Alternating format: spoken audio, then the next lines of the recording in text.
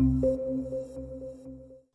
name is Maurice Goodman, and it's again my distinct privilege and pleasure to welcome you tonight to the next in our series of COVID webinars brought to you by SAMA, SAPPF, UFFP, and Discovery. We thank you for taking from your valuable personal and professional time to attend. Just to update you again on the attendance stats that I've shared with you during previous webinars, this is now our 16th webinar in the series, which has been viewed by more than 27,000 colleagues who've rated these webinars at a 95% excellence rating on average. And by attending, you've earned over 18,000 CPD points. So thank you so much for your support, and we'll continue to work hard to ensure that you continue to derive benefit from these webinars. Before we get into the topic for tonight, I'd just like to remind you again of the house rules. The webinar is, of course, CPD accredited, and certificates take approximately a week to get to you. Any queries that you do have in this regard can be sent to cpd@discovery.coza. All these webinars are made available on the Discovery website under the tab for healthcare professionals. We ask you, please do participate by asking questions during the session. And to do so, please use the Q&A tab and not the chat tab. Please also understand that questions typically come in high volume. So what we do in the background is we collate and curate these and address them thematically rather than individually. And in so doing, we endeavor to get through as many of the questions raised as possible. And then finally, please look out for the poll at the end of the talk so that we can keep close tabs on your ratings and ensure that we continue to bring you topics of value. So tonight's session is particularly meaningful to us as it features both an alumnus as well as partners of our Discovery Foundation. Many of you will know of the Discovery Foundation, which was established some 14 years ago to contribute to the ongoing excellence of South Africa's clinician scientists, researchers, and academics. We are very proud that our moderator this evening is one of our earliest alumni, and our guests are our partners from Harvard's Massachusetts General Hospital, who host the recipients of our postdoctoral fellowship award. They testify to the world-class nature of South Africa's clinician scientists. So although it's going to take me just a few minutes longer than usual, it is a huge pleasure for me to present to you the world-class resumes of our illustrious participants in this evening's session, which is entitled Using Global and Regional Data to Guide Individual Clinical Decisions. The webinar will be led by Professor Nombulelo Magula in conversation with Professor Louise Ivers and Professor Vanessa Kerry of Harvard's Massachusetts General Hospital. Prof. Magula is head of the Department of Internal Medicine at UKZN. She has oversight responsibility for undergraduate and postgraduate training, including clinical services in internal medicine for the province of KwaZulu-Natal. She was awarded the Fogarty Fellowship and completed a Master's of Science in Clinical Research at the Graduate School of Biomedical Sciences at Tufts University in Boston, Massachusetts, USA. As a Discovery Foundation Fellow, she completed her PhD at the University of KwaZulu-Natal. She serves as a section editor for the HIV section of the European Society of Cardiology textbook of cardiovascular medicine, the 3rd edition, and she also serves as a key opinion leader for the eThekwini municipality for Fast Track Cities for the International Association for Providers of AIDS Care, IPAC, and in collaboration with the Joint United Nations Program on HIV/AIDS, UNAIDS. Working towards attaining the UNAIDS 90 goal to end HIV as a public health threat. She's the chairperson of the KwaZulu-Natal Provincial Clinical Management Core Committee for COVID-19 and a member of the South African Ministerial Advisory Committee on COVID-19.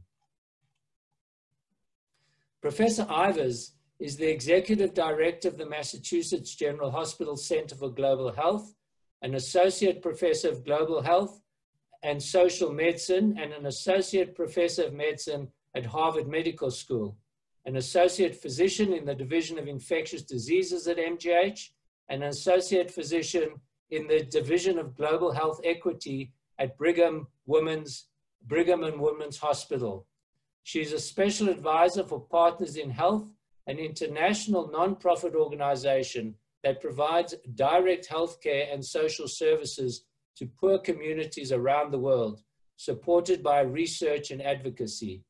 She completed medical school at University College Dublin in Ireland, residency in internal medicine at Massachusetts General Hospital, and a fellowship in infectious diseases at the combined MGH-BWH program.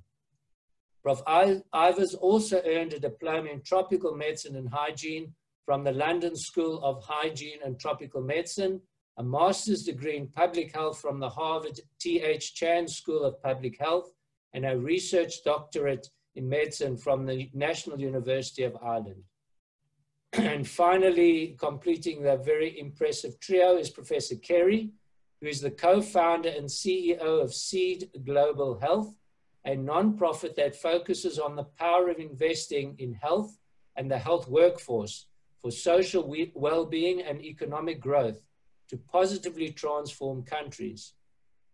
Through partnerships with governments and in-country academic institutions, under Vanessa's tenure, Seed has helped train more than 17,000 doctors, nurses, and midwives, and has impacted hundreds of thousands of lives.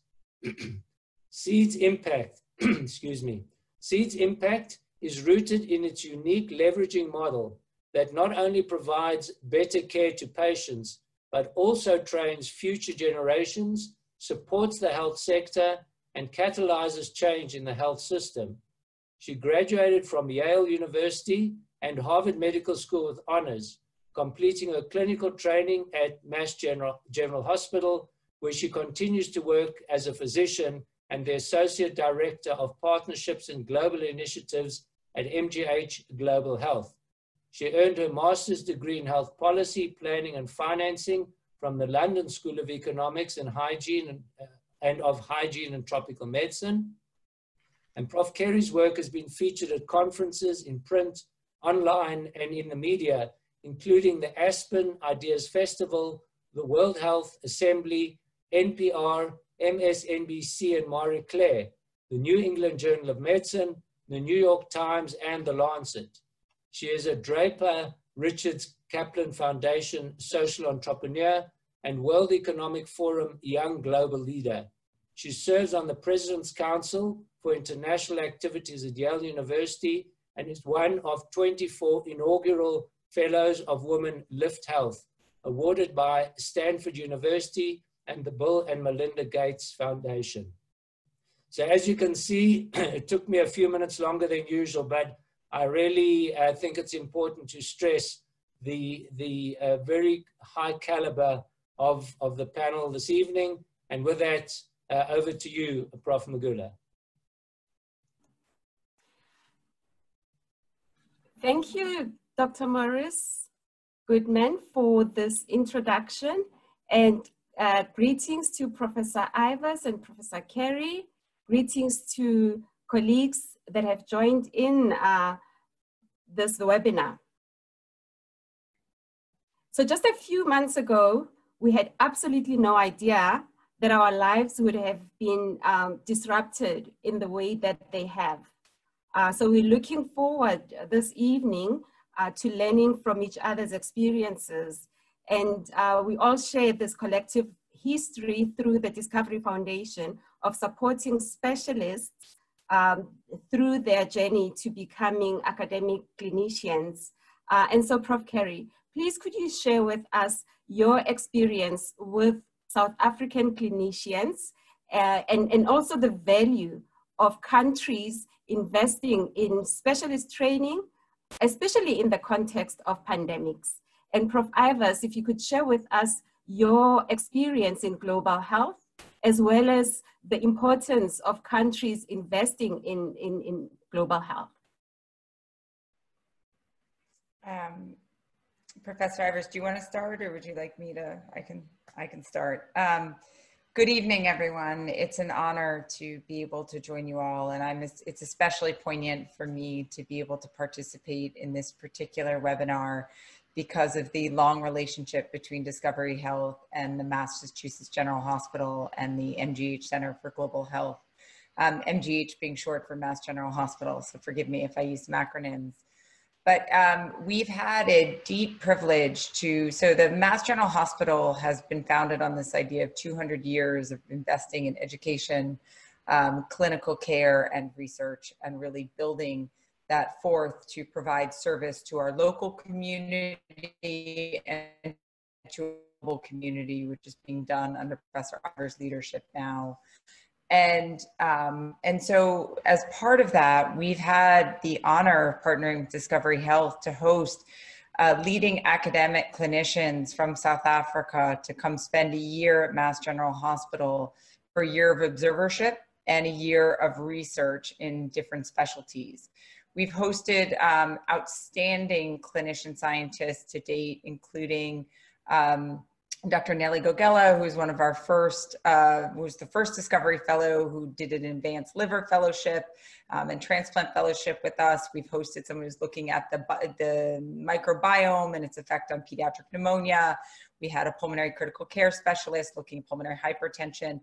We had Dr. Salome Masimwe, who did incredible work looking at maternal child health, specifically maternal health, and doing research in that, and has gone on to really become a leader in the South African health system. We had another GI specialist who came as well. So we've had and we had a pain anesthesiologist last year who came, Dr. Sean Chetty, who came and looked at pain management, thinking about what does it mean to expand pain management, not only in South Africa, but he's been tasked with thinking about what does pain management and palliative care look like across much of Southern Africa. And so the impact of these fellowships is tremendous. And we've been very privileged at Mass General to be a part of that journey. Needless to say, I think that the importance of training the healthcare workforce is critical in this moment, because for many years there have been investments in health that have focused on scaling up medicines, building clinics, sort of access to resources. Then we went through the phase where, oh, we'll fly in, we'll help some people out, and we'll fly away, and we feel good about ourselves. What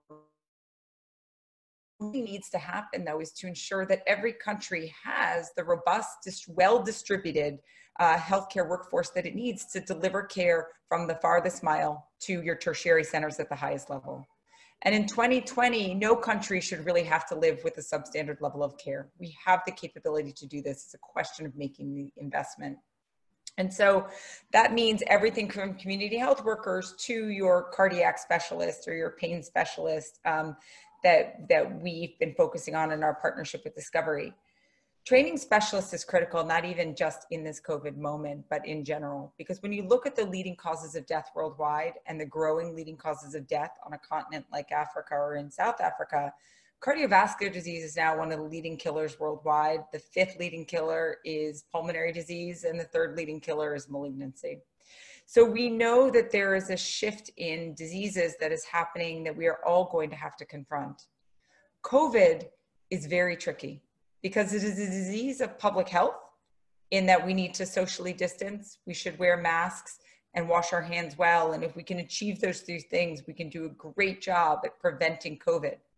But when somebody does get sick with COVID, and if they fall into that 20% that is going to, of people who are affected, who will develop severe disease, then we start to need more advanced care and specialists as you get more and more sick to help address that disease.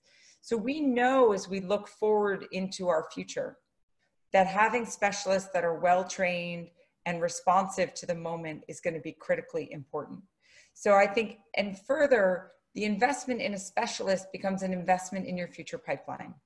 Because when you train one doctor or highly skilled nurse or midwife, they get to train their successors with the same skill and adaptation to the moment that is critically important. And so we've been so thrilled to work with Discovery to be able to host these folks and to help be part of a bilateral exchange from which we learn, and hopefully we also help invest. Thanks for that. I mean, Ivers. Oh yeah, I was going to just add, should I add a few comments to that? Is that okay? Great. I mean, so I'm trained as an infectious diseases physician myself. And I've spent a lot of my career really working in other epidemics, HIV, tuberculosis. I've spent a lot of time over the last 10 years working in Haiti, which, if you're forgetting your geography, is a pretty small country, about 10 million people in the Caribbean, that's had a huge cholera epidemic over the last 10 years. And I think what's so interesting about the discussion about specialists and generalists is that, you know, so much of the daily work of caring for patients is done by generalists. And so it's a huge burden of the work, let's say, and it's done very, very well by generalists. And what I think we are seeing as well with the COVID pandemic is that both for caring for patients and for the advancement of science, it's really important to have specialists in your armamentarium, because what we have found at Mass General, and we really had our peak of cases in COVID, and I know we're going to come back to this in March and April, but we had so many people working as generalists to take care of patients, and we were able to free up a little some really highly specialized people in many specialties. Critical care, like Vanessa, Professor Kerry works in, infectious diseases, but also cardiology, hematology, nephrology, to really hone in on the subspecialty areas of how can we make sure we're taking care of these patients. And both the care of patients and the scientific questions about COVID really, I think, has been helped to be advanced by having those specialists in the armamentarium. And I think we see this in every country where I've worked, whether it's in Ireland, where I'm from, or the US, or Haiti and other parts of sub-Saharan Africa. Though I've been to South Africa, but I've never cared for patients in South Africa. But having specialists as part of the team is just a really important piece of the health system puzzle, let's say.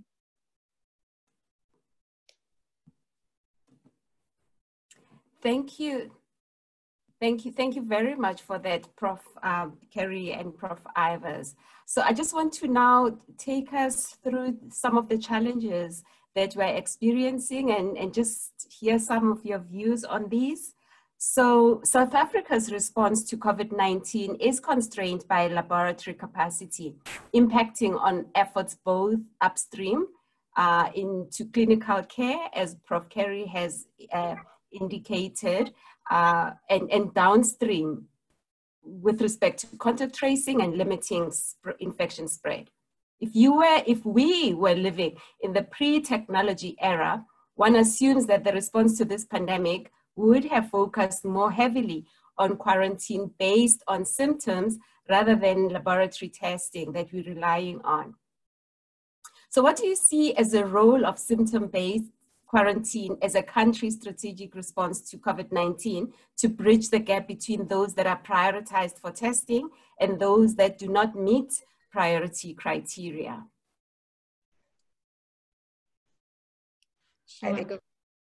Who'll go first?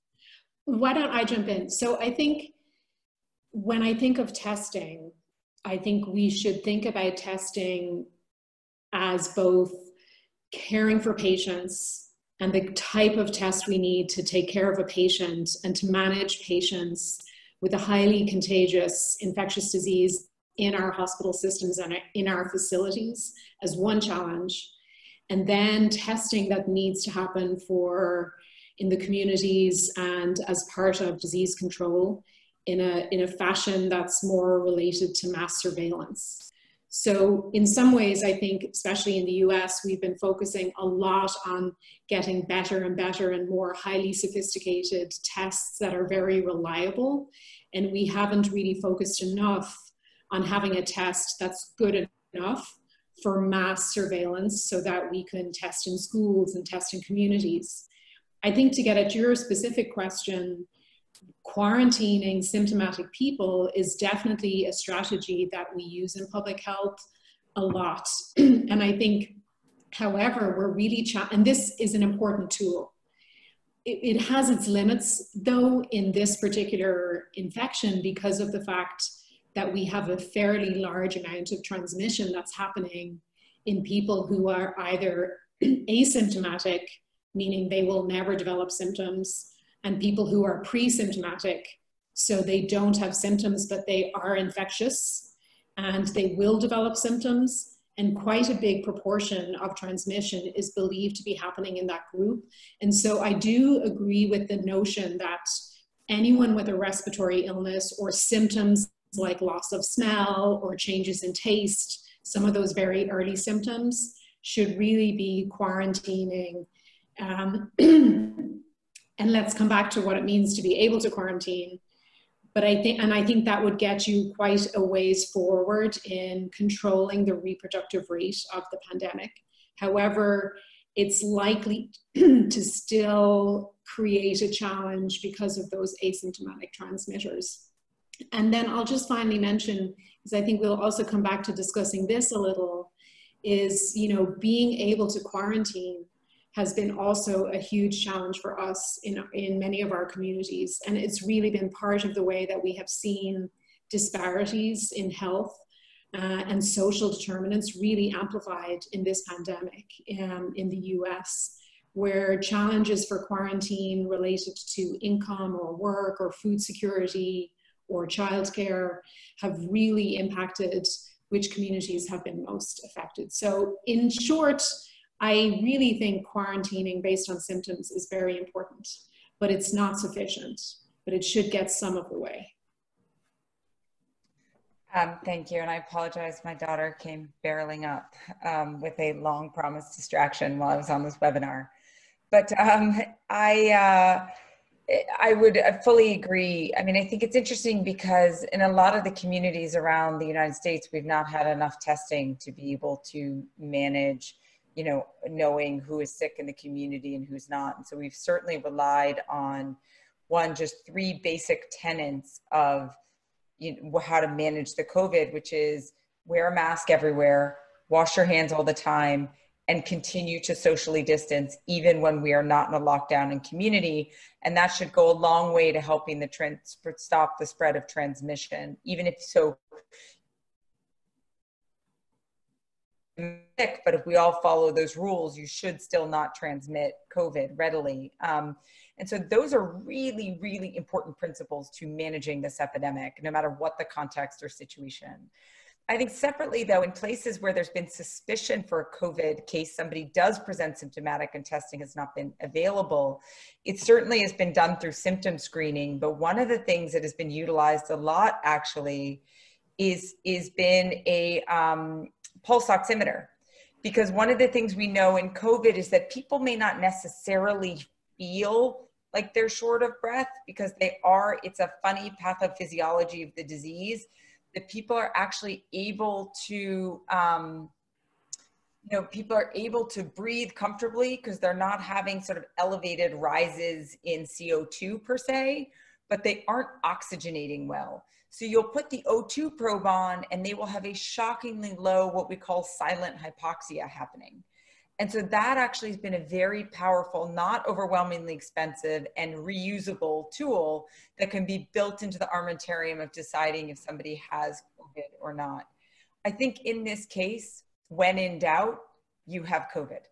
And you should behave as such to the degree that you are able to. And I think what safe and supported quarantine looks like, as Prof. Ivers has pointed out, is a little tricky. But again, if you go back to the basic principles of wear a mask, wash your hands, and stay distant as possible, even in the setting of someone being infected, you should be able to diminish transmission. Oh, wow, thank you. Thank you. That is so helpful. Thank you very much for those insights. We'll come now to cardiovascular disease and mental fitness, which Prof. Kerry have already touched on this. So cardiovascular and mental fitness, including overall optimal management of underlying diseases, are paramount in attaining optimal clinical outcomes. Are we paying enough attention globally on these factors as part of a pandemic armamentarium? So, I mean, I think it's the thing about COVID for me that has been so fascinating is that I think it has absolutely stripped bare all the vulnerabilities in our health systems and the way we've organized our health systems in many countries across the board. So just speaking from the US experience, we certainly have not put much primacy on primary care or on preventative care and on protecting people from developing some of these comorbidities that we know make you so sick in COVID.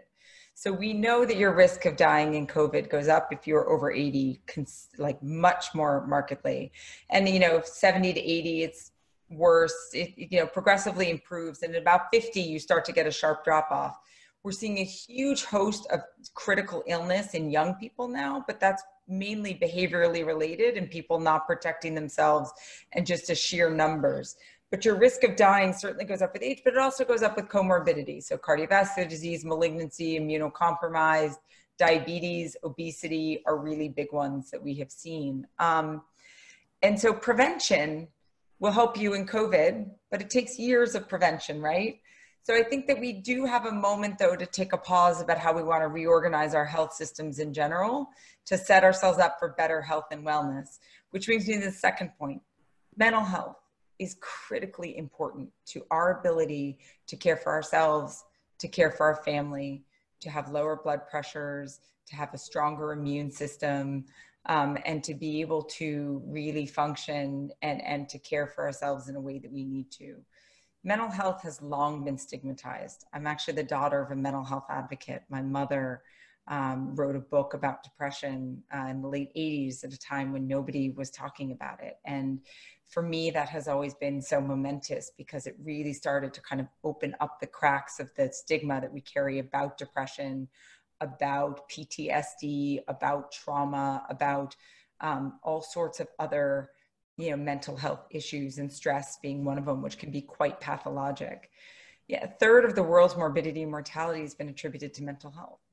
And so I think that, the ability for us to embrace that as a very real component of our overall well-being is very, very important, especially in a pandemic where people are living with immense amounts of fear. Depression will be heightened. I think that we don't know the data yet because it's not getting reported, but a lot of worries about what's happening with domestic abuse. Prof. Ivers, I know you.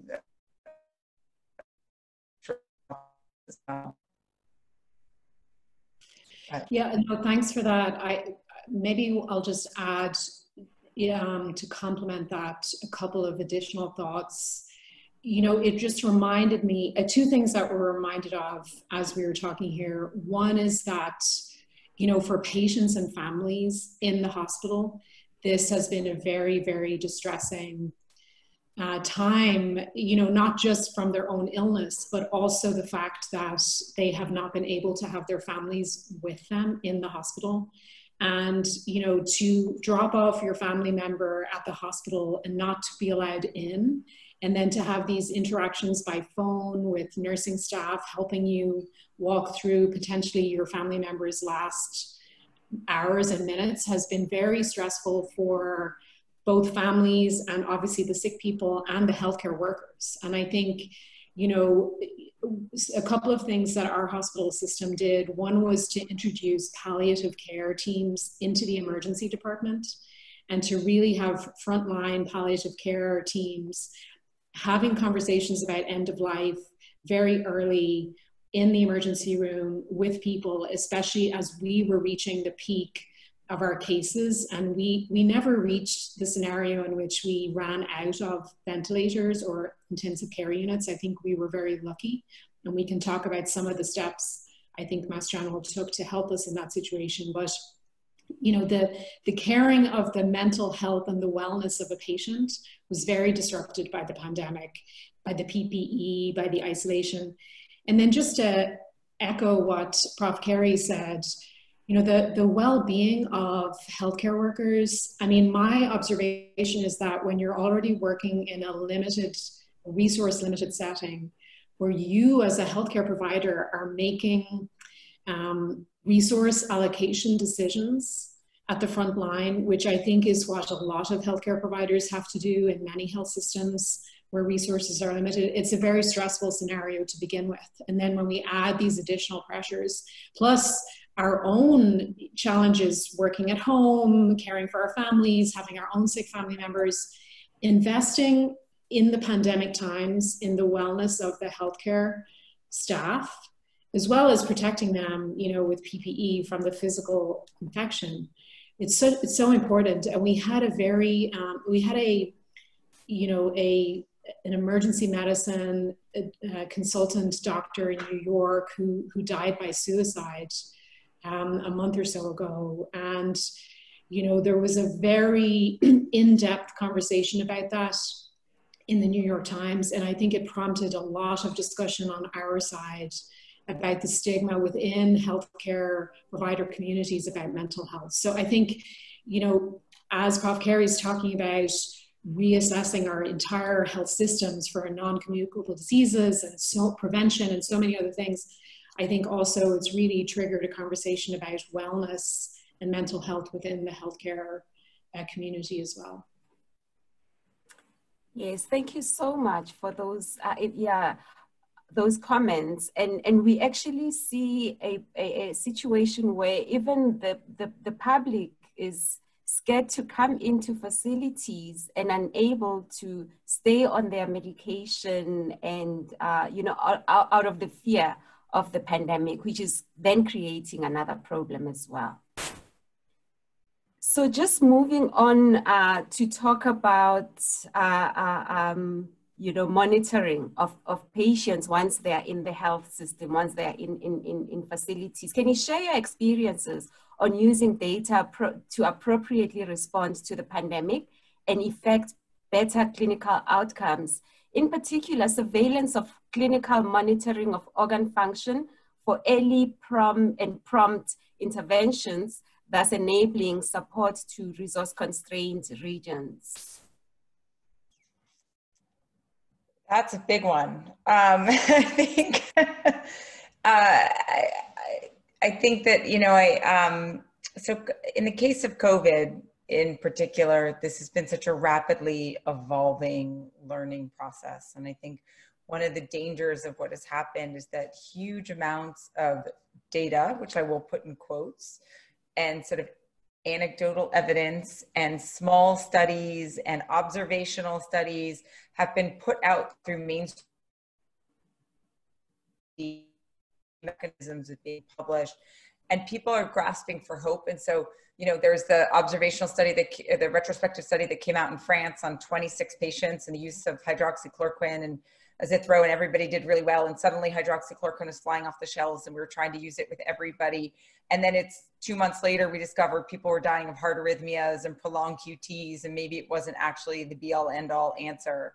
And then we got yo-yoed back again because the Henry Ford Medical Center released another study that again was an observational study saying actually they had reduced mortality with hydroxychloroquine. So I think what we have done at Mass General has been to create sort of committees that have been assigned to really evaluate the data. And as Prof. Ivers said, you know, the other day, it's been daily for a while. Now it's a little bit less than daily. And what they're really doing is looking at the quality of data. They are looking at how that data measures up with what we know about similar disease processes in previous studies. So for example, we didn't use steroids for the longest amount of time because there's no real indication, at least in the US, the practice was not to use steroids in ARDS. And we felt COVID was an ARDS-like syndrome, so we weren't using steroids. And then the recovery trial just came out that showed a pretty clear indication that Decadron may actually play a role when, you know, given, and that you actually can have much lower mortality. And because Decadron taken into account too, it's not that expensive. The side effect profile is not that terrible.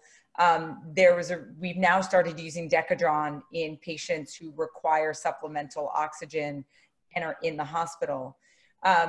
I think that we don't use it though, for example, still from past day 14 because of the Lazarus trial, which had looked at steroid use in ARDS. So that's just an example of where we're trying to use new data to supply old data, I mean, against old data to come up with a best case recommendation or a best practices. And oftentimes we're still just adapting to the patient that is in front of us to make the right best clinical decision.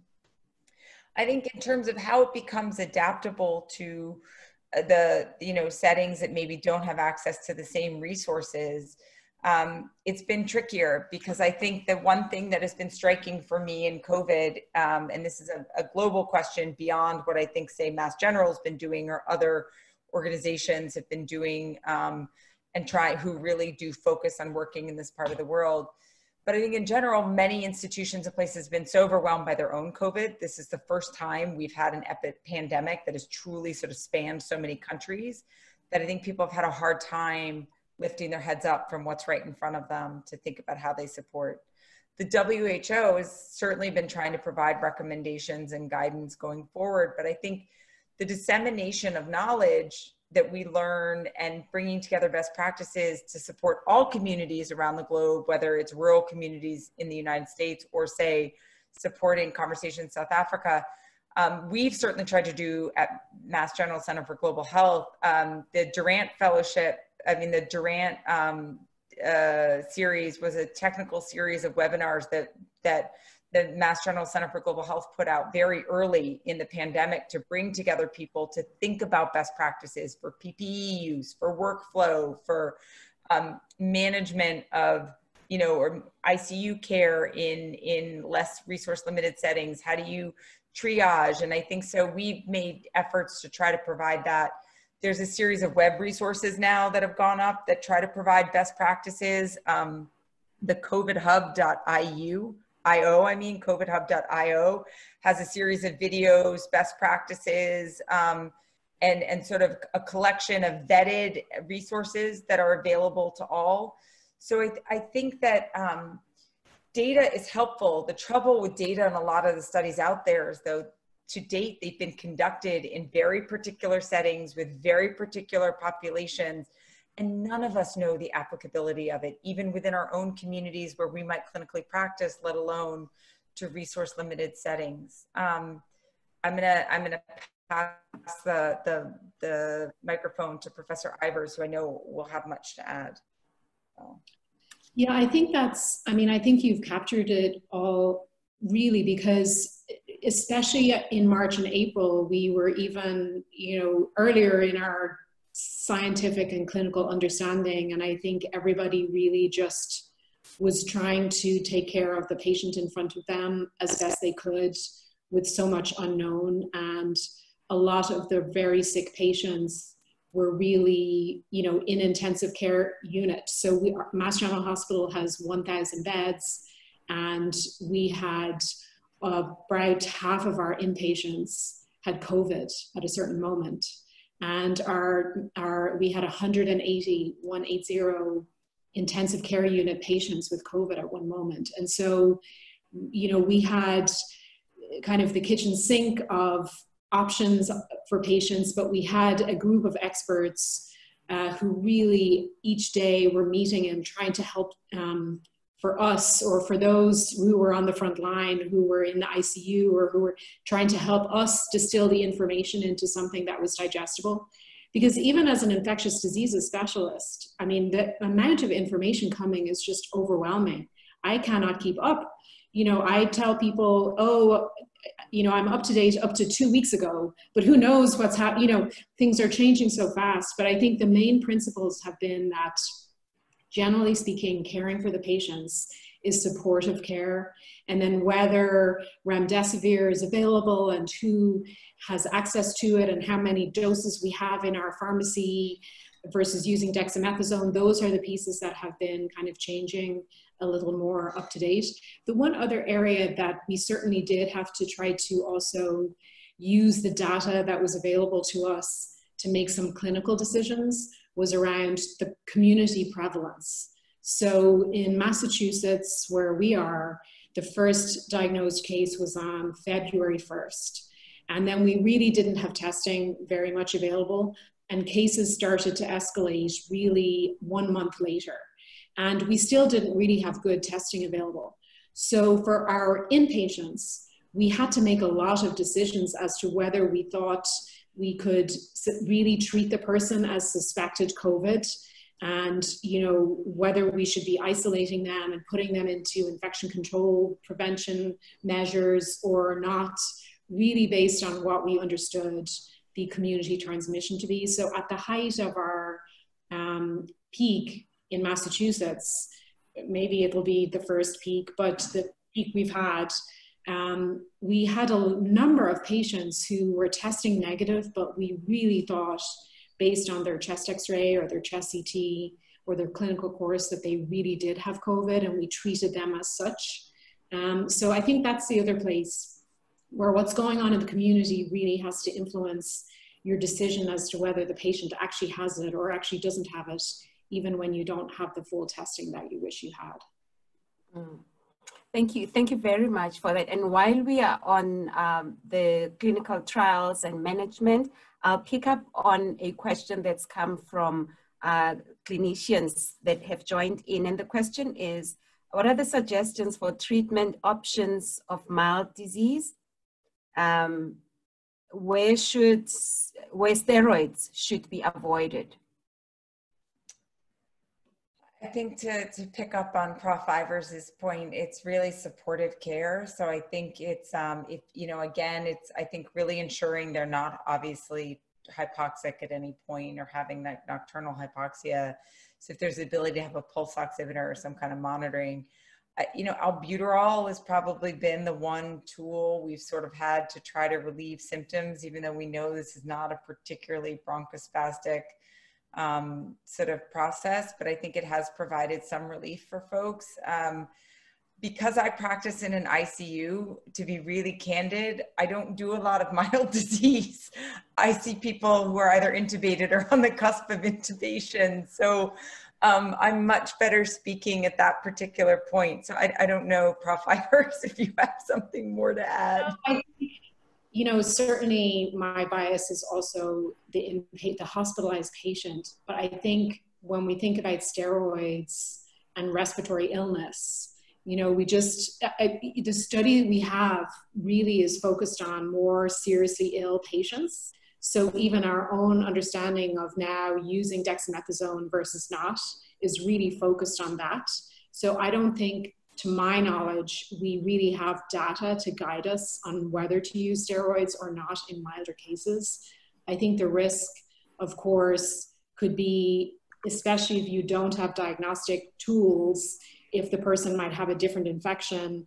I think in South Africa, you also have, a burden of disease related to tuberculosis that we don't have to also co-manage in our cohorts of patients. And I think whether latent tuberculosis, subclinical tuberculosis, undiagnosed tuberculosis might impact the course of disease is something that you and your scientists are really going to have to help us understand better for the patients we have with it. So I think, both Prof. Kerry and I are a little bit hedging on the question of steroids for mild disease, because I think we're in a bit of a data-free scenario on that one. So I'm sorry, we can't exactly tell you.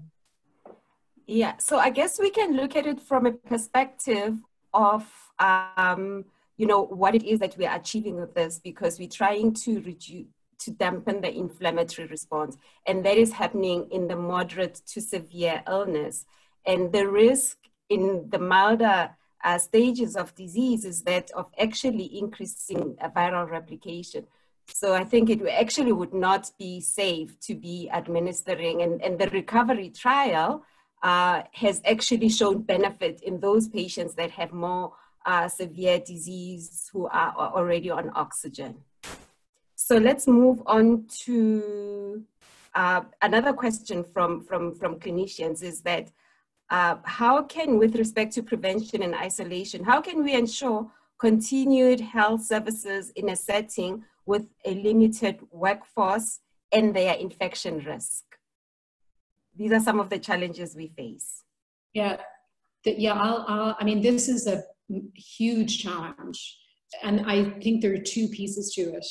One is the crowding out of the health system by COVID. And I think we see this in outbreaks, whether they're more regional or local. In the Ebola outbreak in West Africa, far more women died of maternal mortality, far more children had malaria because they weren't able to access the health system. And I think we are going to see the impact of that in the US shortly. I think we're already seeing it. I haven't seen the data on it, but I think people not only were afraid to come in for non-COVID illnesses, but we actually delayed. We canceled elective surgeries, we postponed visits.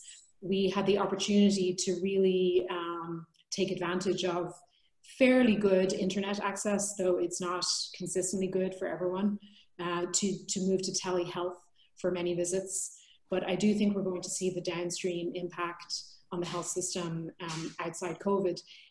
In terms of in the hospital, you know, again, you have this huge challenge of trying to deal with an illness where some infectious people have no symptoms. So if you come in for a road traffic accident, you now need to have a screening for COVID, because we had, at a certain point, I mean, again, this depends on what the community transmission is like, and at different points of your epidemic curve, you wouldn't do that. But certainly in April, we're testing every person who came to the hospital because we're afraid to put an infectious, asymptomatic person in a room with a, you know, totally different illness. And to get at that, I think we have to have strategies that are really protecting healthcare workers. So, you know, you have to really prioritize the physical protection of healthcare workers with PPE. I mean, I think that has to be an absolute priority for health systems, because when your healthcare workers start getting sick, you're losing healthcare workers, which are a precious resource, and you're also really losing morale. And again, another really good step I think that our leaders took in our hospital system was very, very early on made the decision to have universal masking. So really they took a risk on this because we didn't have data, but it just seemed to make sense. Everyone entering the building wore a mask. And this really has reduced our, just that simple step, universal masking. And Prof. Kerry keeps talking about this, you know, wearing a surgical mask when you enter the building, hand washing, other things, has really helped to protect healthcare workers in general. But how to, you know, how to triage in a facility without tests, you are going to have nosocomial transmission in that case. So again, when we go back to maybe even the first question you asked, in the community, you know, quarantining for symptomatic people at home and using tests that maybe are not perfect, that could be okay. But within the facility, it's really important to try to protect those who don't have COVID from those who do, and the health workers, by investing in PPE and investing in the test, in a kind of testing that's good strategy that's going to work. Prof. Kerry? I know, I mean, I think you covered much of it. I mean, I think there is some nitty gritties of how one can protect your healthcare workforce. Certainly without question, the universal surgical mask policy, it went on when you walked in the building, you kept it on all day. If you ate or you drank, you had to be 6 feet away from people, not in a clinical area. All food in the cafeteria was individually wrapped, individually packaged, no more salad bars, communal anything. All of those kinds of practices, I think, went a long way, and our rate of positivity dropped dramatically among our healthcare workforce. There's a second layer, though, that one has to think about, which is who is high risk for aerosolized procedures. And those folks would be prioritized to get what were very limited N95s. In April, March and April, we were under an N95 restriction in terms of how much we could use them. You got one for the day. You had to figure out how to take it on and put it off and save it and not contaminate the strings and yourself. And we were carrying them around in little, what we call them hot dog dishes, because they like hold our hot dogs at the ballpark. And sort of, you know, and there were ways to sort of do this, but I think then surgeons who did have to continue operating, they had to decide how aerosolized their surgery was going to be. So if they were doing something in the nose or the upper airway, they wore N95s. People doing a leg might not do an N95. During labor and delivery, there was a real push to wear N95s as well, because there was some concern during that there might be aerosolization of blood during kind of the moments of delivery or placenta delivery. It was a little bit more involved than, say, a standard surgery. And those are decisions that I would encourage every clinical setting to kind of really parse out when you are going to have limited PPE, but you also have to protect your workforce. And just really want to underscore Prof. Ivers' point that the investment in PPE, while it might feel overwhelming in terms of what you need, is far less the investment of training a new healthcare workforce, keeping morale up, and all the other things that will happen if you start to lose your workforce, to COVID. Thank you so much. Please, can you share your thoughts with us on the opening of schools? You're asking me this. My children are running around the house. It's our summertime, and all of our summer camps and school, activities got canceled. Opening schools is such a challenging question, and all outbreaks are local to some degree. And I think even if you look at the United States, we're having such a different experience across states right now. And Massachusetts is doing pretty well compared to some of our southern states that are in the height of their outbreak. So I think opening schools is, again, another place where you have to balance the missed opportunity of education for children, and some children more than others. What children get in school is not just their education, but it's often their school lunch, their school breakfast. It's especially for children with learning disability, it's special needs. There's so many aspects to school that are important. And also many families who work have no other way to take care of their children. School is a way for their childcare to happen. So I think it's really important to try to get back to schools, but it has to be able to happen in a way that's safe. What it looks like, I'm not a pediatrician, but it does look like smaller children under the age of 10 are less likely to be transmitting the infection when they get infected. But we do have some children who get seriously ill. We are seeing some children who have immune response syndromes. So we can't just dismiss, especially when you have a large population of young people, the potential illness that can happen from those. I mean, a lot of the questions about schools, and I was actually just asked to join my own town's school reopening task force, is about can you put in measures in the schools that will keep the teachers safe and the children as safe as possible? Can they stay? Do you have the space for the children to sit apart? Will the children be capable of wearing masks? And do you have hand washing stations? What will you do when the children are sick? So I think, and actually we can share with you, I'm happy to do that in an email, and you can share with the group.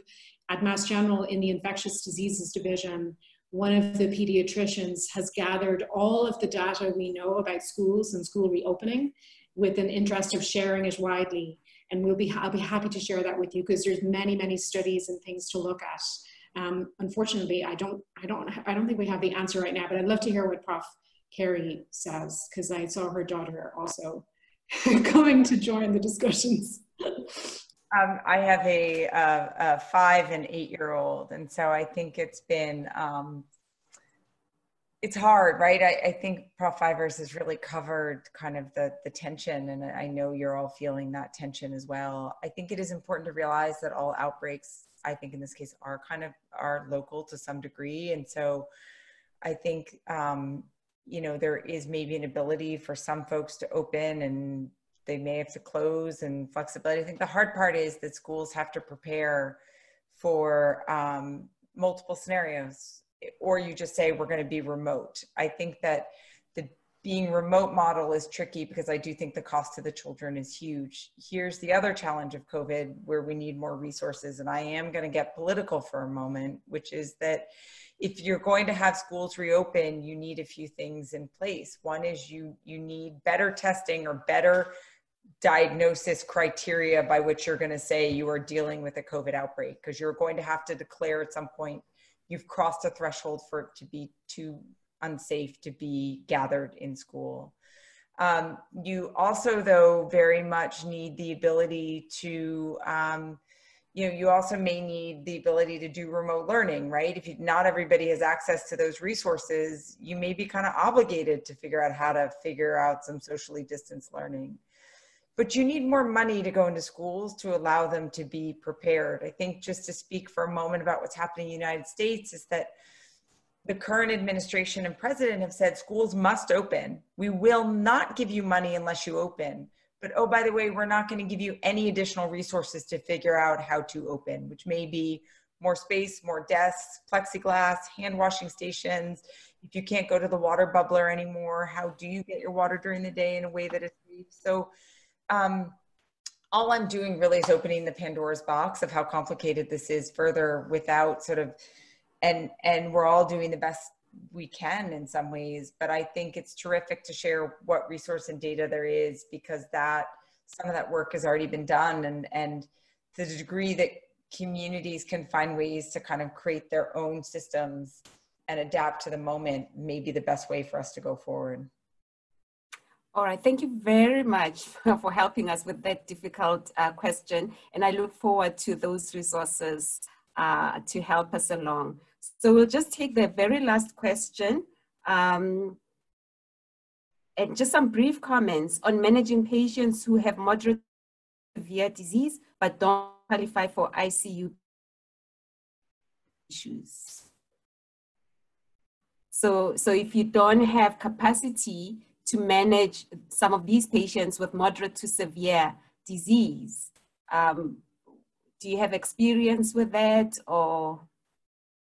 Yeah, sorry, you cut out at the first round of the question. So I think, the COVID, if you look, the epidemiology of COVID is such that you really only have 20% of patients that should advance to needing hospitalization or advanced care. And of that subset, only the top 5% that would end up in a critical care ICU setting. And I think that I think that within the capacity of what you can do, there's a number of things one can do. So one, if you do have access to high flow oxygen, or the ability to even double down on nasal cannulas to ensure even more oxygen delivery, you can certainly try to support by just upping the oxygen delivery as much as possible, even in the absence of a ventilator. Where ventilators are important is that they deliver positive pressure ventilation. And as we know that happens, the lungs get inflamed, and then they start to potentially get some fibrosis associated with ARDS, and you need that positive pressure is needed to kind of push these stiff lungs open. If you don't have access to a ventilator or BiPAP, which is aerosolizing, so you need to think about that. If you put the external ventilation on, it will be aerosolizing to some degree. And you only really have access to oxygen. Things that we know help is proning. And you can prone people as long as they're willing to stay proned. They're really, even though the protocols and the studies have said you sort of do, 18 hours on, 6 off, and you flip people back and forth, we've left people proned for 3 days because they like it and it works and it can be game changing. And we've had people prone at home, and we've had people prone in hospitals, not in the ICU. And so I think using everything, all the tools short of ventilation can be very effective too. So think about diuresis to get any extra fluid off the lungs. Proning certainly can help. At this point, you would initiate dexamethasone. So I think that there's a number of steps that can be taken, and as much oxygen delivery as you can sort of muster.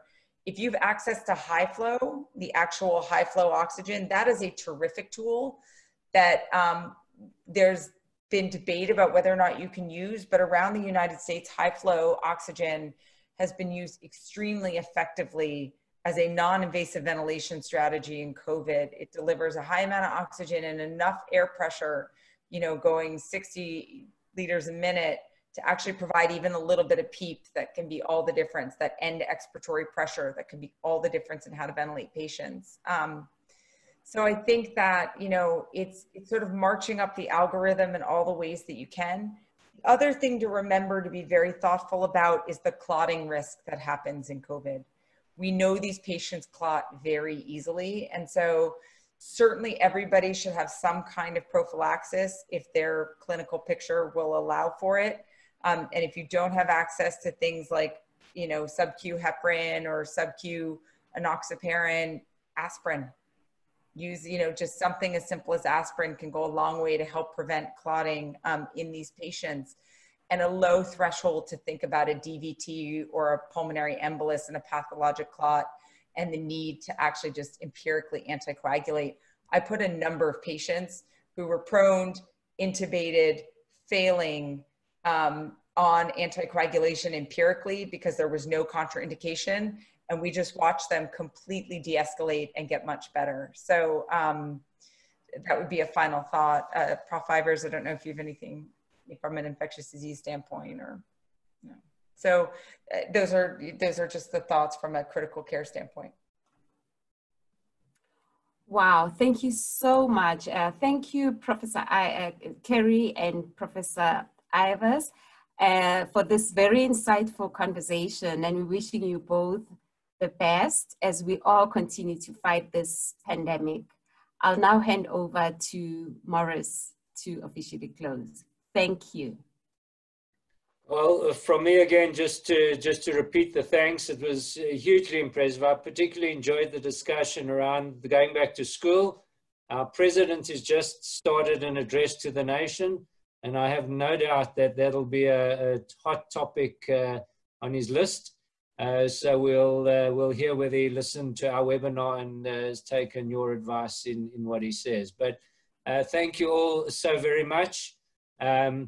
Just a reminder to our attendees, the poll has appeared on your screen. Please do fill it in. It'll take you a couple of seconds, helps us plan future webinars. And yes, just to all of you, keep safe and keep strong. And we look forward to joining you again next week. Thank you. Thank you.